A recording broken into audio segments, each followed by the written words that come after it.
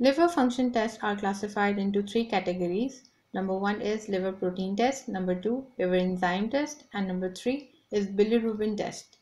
In liver protein test, we determine the albumin levels, globulin levels, albumin to globulin ratio, and last prothrombin time.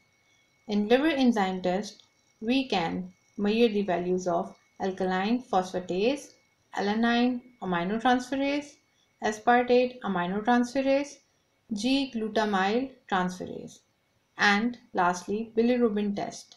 We can determine serum bilirubin and urobilinogen.